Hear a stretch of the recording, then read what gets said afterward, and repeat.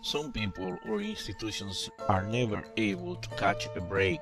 Just about when the Catholic Church was ready to start its conclave to elect a new pope, the only representative that was going to participate in this conclave for the United Kingdom, Cardinal Keith O'Brien, has resigned after being accused and later on he himself admitting of sexual misconduct for making sexual advancements to some priests.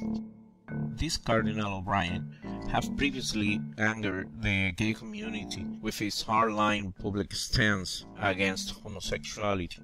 He was named Bigot of the Year and recently said that same-sex marriages will be harmful to the physical, mental and spiritual well-being of those involved, and has long-voiced opposition to gay adoption.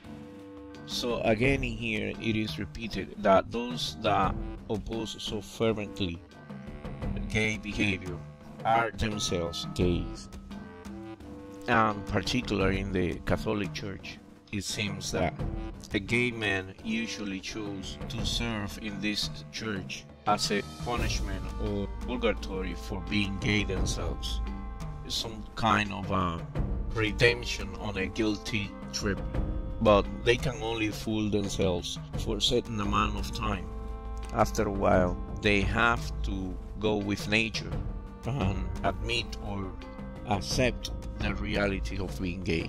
And this is why the behavior of the Catholic Church against gay rights is so hypocritical, because many of them are gay. But let's go back to the Pope controversy. Now, Britain does not have a representative in the conclave that will elect the Pope. So basically, the Catholic Church of Great Britain won't have a say into electing a new Pope. The conclave that starts this week will be composed of 117 cardinals from 50 countries. Those who are eligible to vote, they are so-called cardinal electors.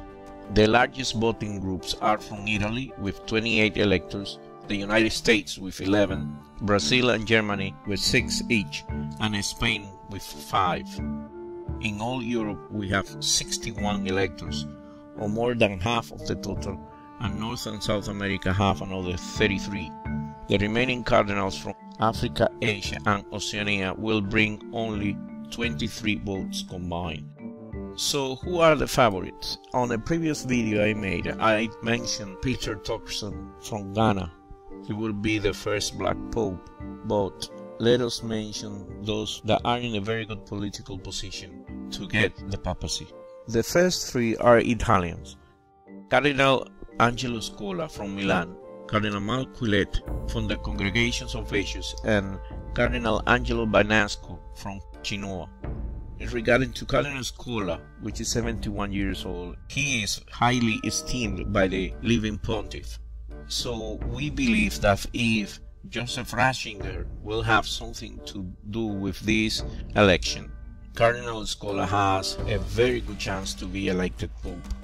So, despite this latest scandal, the Catholic Church will elect this Pope.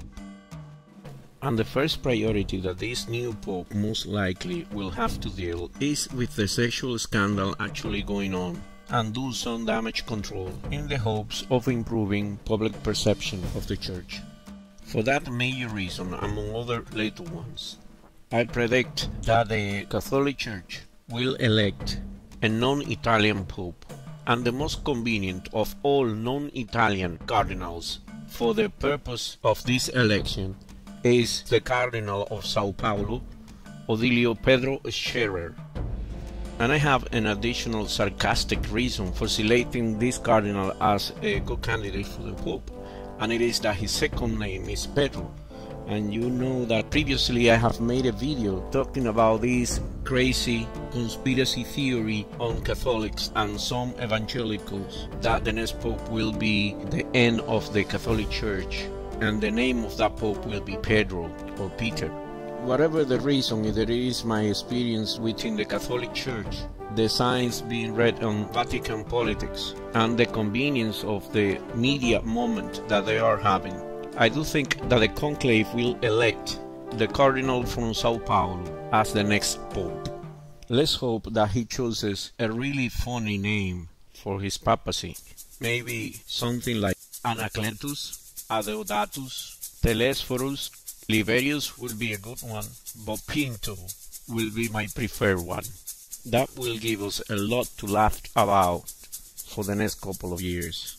Either way, the Vatican is in deep shit this time, and it will take something short of a miracle to take them out of the hole they dug themselves in. Thank you for your attention.